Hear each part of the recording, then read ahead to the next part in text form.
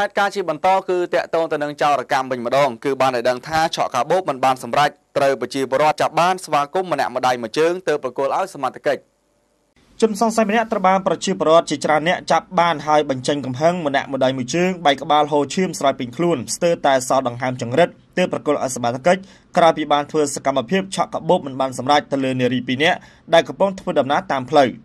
ហេតុការណ៍នេះបានកើតឡើងនៅវេលាម៉ោង 10:30 នាទីយប់ថ្ងៃទី 23 មិថុនា 2017 នៅចំណុចទល់មុខសាលាបឋមសិក្សាទូកោកស្ថិតនៅក្នុងសង្កាត់បឹងកក់1ខណ្ឌទូកោករាជធានីភ្នំពេញជនសង្ស័យខាងលើគឺបានសារភាពថាខ្លួនមានឈ្មោះ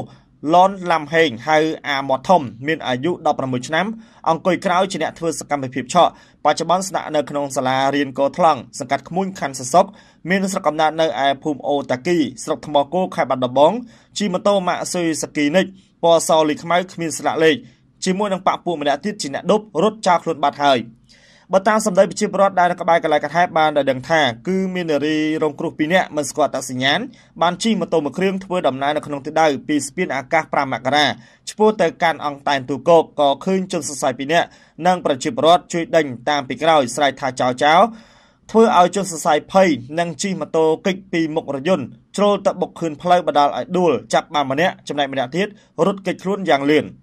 ជនសង្ស័យស្ទើរតែសល់ដង្ហើមចង្រិតទៅហើយទើបឃើញមានវត្តមានសមត្ថកិច្ចចុះមកជួយជនសង្ស័យ